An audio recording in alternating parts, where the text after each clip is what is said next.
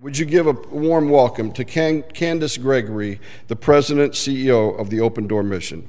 Candace, God bless you. Thank you, Pastor Kevin. High five. Well, I just want to say good morning, Covenant. If you're tuning in, whether it be by radio or by Facebook Live, we are keeping a moose-length distance here in this congregation, and we are practicing social distance. You know, I wish I could show you my Norman Rockwell moment picture, but you're going to have to kind of use your imagination. I have a fabulous, supportive husband that allows me to be in full-time ministry with our family, and I have 4 beautiful children that God has blessed us with, and actually all of them have grown up at the mission. And we yesterday, you may have seen us in the news on channel 3, 6, and 7. We empowered 4,500 who have food insecurity issues in our community to be able to eat this coming week through a drive-through. You know, God did not call me to a foreign country. He called me to the inner city of Omaha in southwest Iowa. And I am so blessed that we have prayer partners, that we have financial supporters, we have active volunteers that are from Covenant Presbyterian Church. I have a lot of great memories of coming to Covenant as a young leader. I actually followed Pastor Bob here in the 1990s. He came and spoke here regularly. And I got to just be a tag along and learn and be molded and shaped by him as a leader. And then later on, my children got to learn from Pastor Dan in the mornings. He is known in our church as the pastor that wears Converse sneakers. And so you can't see them, but I got close to those on Pastor Dan this morning. You know, I know that many of you are expecting me to speak about COVID-19, and I'm going to, in a way, in fact, this is my second message I prepared for you this morning. When Pastor Kevin contacted me months ago asking if I would consider coming, I thought, this is awesome. I mean, the missions fair is always around Easter. This is wonderful. Christmas is the promise, but Easter is the proof. And I was so excited. I spent a lot of time in 1 Peter 2:24. He himself who bore our sins in his body on the cross so that we might die to sin and live for righteousness, because by his wounds you have been healed. The proof of Easter is the foundation of our faith. But in the uncharted waters of our times, I've changed my message this morning, and I know everyone does want to know about the impact that COVID-19 is having at Open Door Mission. And we're going to have a Q&A at the end of the message today, and we'll be able to answer maybe some of your questions and share. And if we don't get to all of them, please post on our Open Door Mission Facebook Live, and we will get to them this afternoon if you have a pressing question. But in the meantime, I want you to join us in our message this morning by getting your Bible, if you haven't already, getting a piece of paper, a pen, also grabbing that cup of coffee, and hunkering in with us for the next 45 minutes. You see, I want to start in Mark chapter 4. So that's in the New Testament. So just crack open your Bible to the middle and go over a little bit to the right, and you'll find it. You see, a lot of times people forget that our message and our blueprint to life is right here, and we forgot to open it. So if you'll join me this morning, I want to talk about trusting in Jesus in the face of a storm. I don't know about you, but this is definitely a storm in our life. And at the Open Door Mission, we are trying to be calm. We are trying to bring peace. We are trying to bring a therapeutic, safe environment to those that come through our doors. So what better way than to talk about trusting in Jesus in the face of a storm, but to look at Mark 4.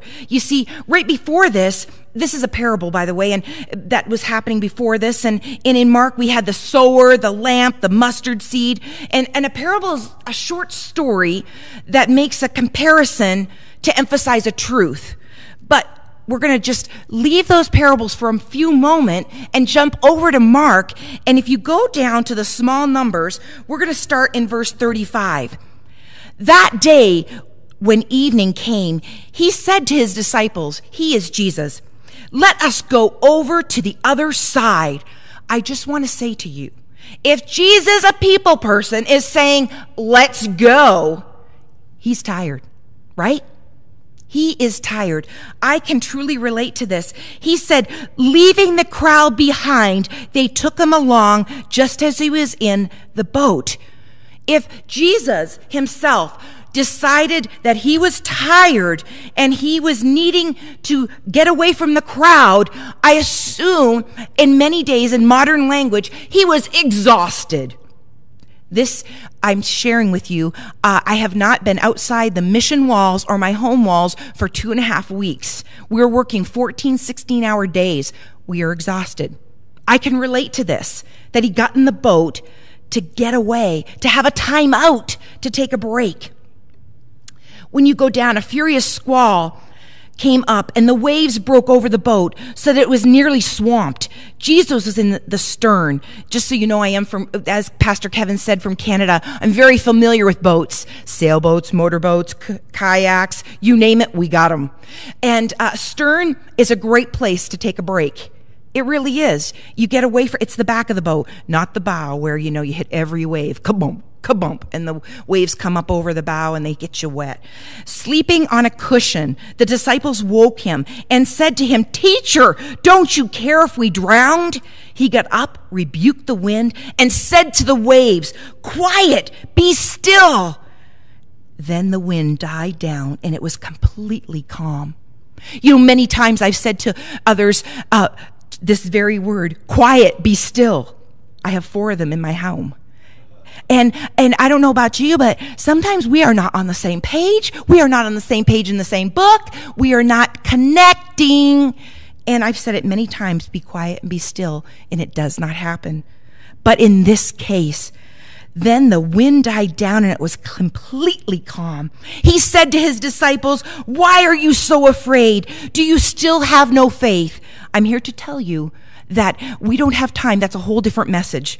No, that this truly, I mean, we're just talking about one little passage here, but that's a whole different message that we don't have time for today. But then he says they were terrified and asked each other, "Who is this? Even the wind and the waves obey him." Let's pray. Heavenly Father, I thank you for this opportunity to be with my friends, to be with my loved ones, to be with family. And I am so grateful for the words that you've pressed upon my heart to share. May everything I say and do bring glory to you and point someone in the direction of you in their lives. It's in your holy and precious name we pray. Amen. As I said, there's many different messages you could go off of this very short message. One of them is where Jesus does say no faith. The other is the great question, if Jesus has the power to calm the wind and the sea, why does he even allow it to happen in the first place? That's a whole nother message. Pastor Tim will have to do that one for you. But if you are sitting at home today and you're wondering why me? Why not me? Why? Not only look to God's word, but there's a very, very short pocketbook that you can get very minimal cost.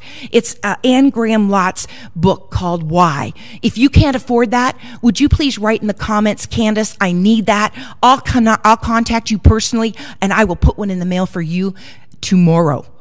Not today, tomorrow. But Anne Graham Lotz wrote a great book, Why.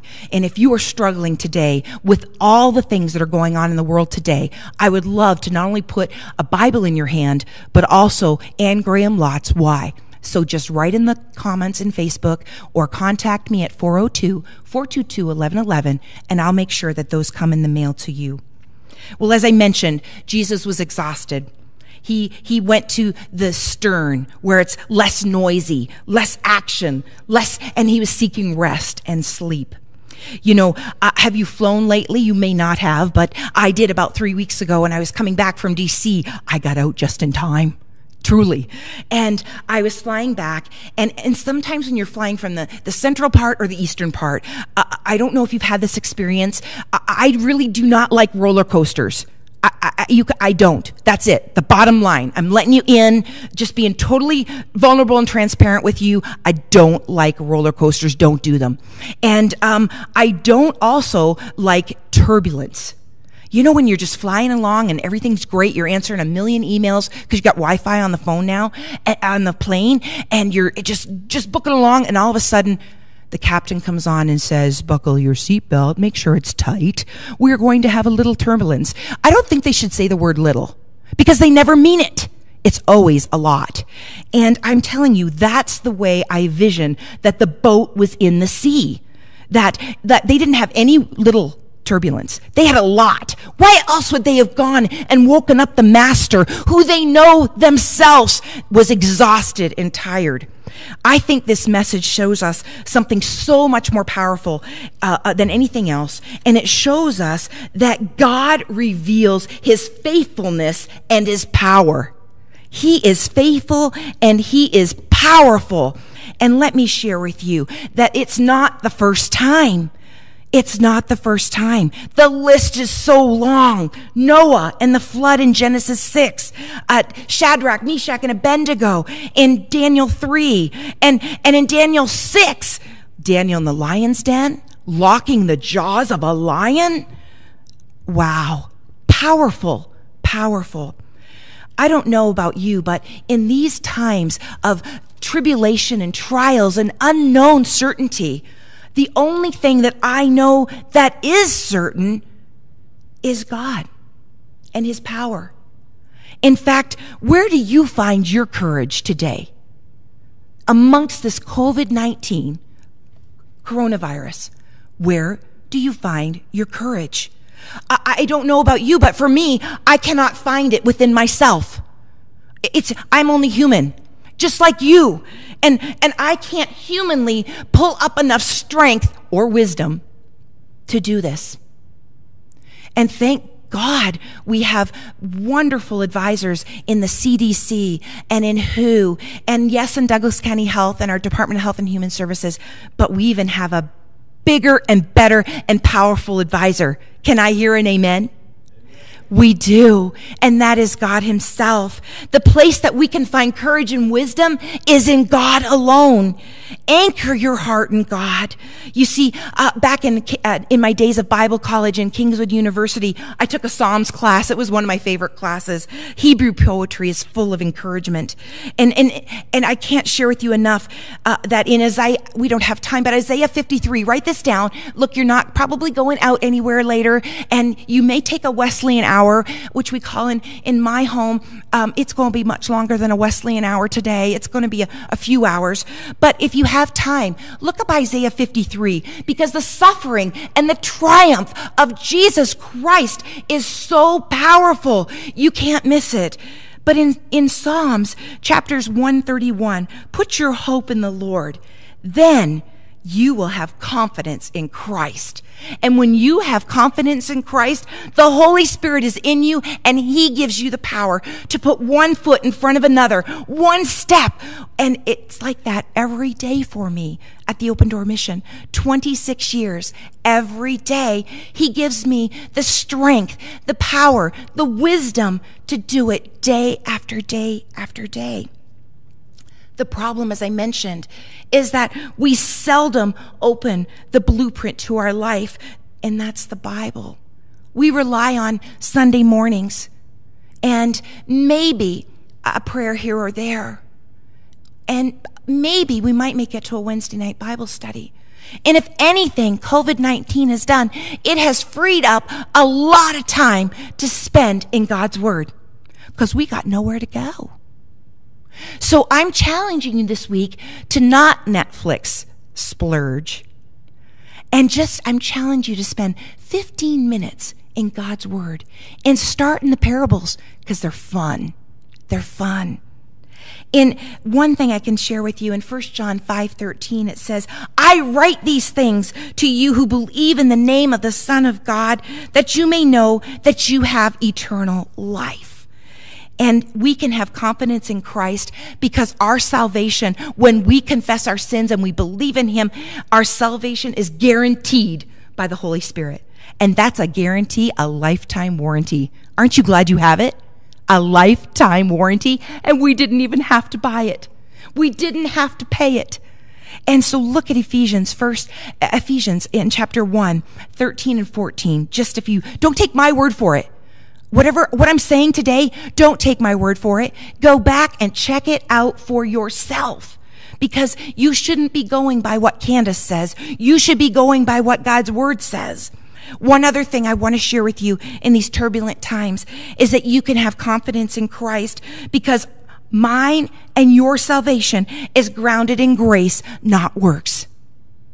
Yeah, if you believe and you've confessed those sins and you've asked him to forgive you, then you can have the confidence that every part of you is because God's grace. You know, a good track that we use at the Open Door Mission is written by a good friend, Dr. Elmer Murdoch, and it's Step Up to Life. And oftentimes people come through the doors of the Open Door Mission and they are looking for physical substance, but they are also looking for something else, and it's spiritual substance. And that's what draws them to the Open Door Mission. And oftentimes in our friendship, I ask someone, if you died today and you were standing before God, why do you think he'd let you enter the kingdom of heaven? And 99% of the time, people say one word to me. And it's that, oh, Candace, I'm a good person. And I'm here to share with you that I am so glad that that is not the criteria to enter the kingdom of heaven. Aren't you? Because if it was, we'd be going by the 10 Commandments. And I don't know about you, but I break them. And that's why I'm so glad about grace. You see, at the Open Door Mission, our faith has really changed us. Our culture is to be Jesus so people can see Jesus, and ultimately they would want to know Jesus. That's what we do and why we do. And that's what we want for you. If you're listening by radio or by Facebook, we want you to know Jesus. Because in John 3:16, he says, for God so loved the world, he gave his only begotten Son, that whosoever believeth in him should not perish, but have everlasting life. And if you have the salvation of Jesus Christ, then you can do anything, even COVID-19. Yeah, you can do it. Has my faith changed me? You betcha, baby. It surely has. When grace is in you and you know it's a gift, like 2 Corinthians 9:13 says, you don't celebrate your goodness. You celebrate the greatness of Jesus every day. And it may be COVID-19, but guess what? We had one man come to Christ this week in chapel.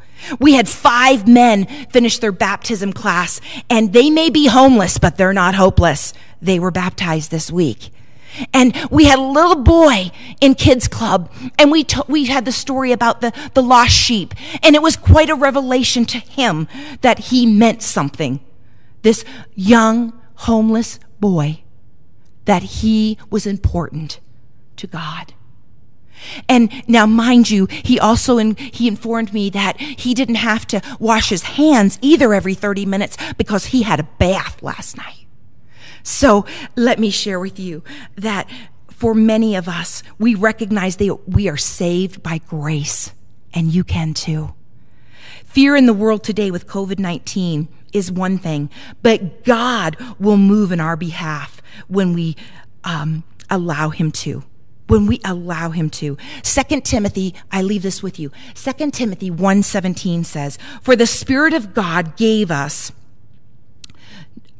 This is so powerful. 2 Timothy 1:7, for the Spirit God gave us does not make us timid, but he gives us the power of love, self-discipline.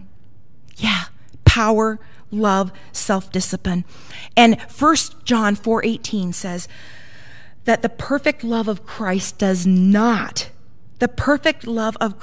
drives out fear. If you are fearful today, turn to God's word, and you can drive out fear. I want to share with you that I don't know what God has planned for you, but he has plans for you to prosper, even through this. God found Gideon in a hole. He found Joseph in the prison. He found Daniel in the lion's den. Where the world sees failure, God sees a future and an opportunity. So the next time you're feeling fearful, or you're feeling unqualified, or you think you can't do what God's called you to do, remember this. He tends to recruit people like you and me from the pit of life and not the pedestal. So be willing to use by God this week, even through social distancing and COVID-19, as we keep a moose length.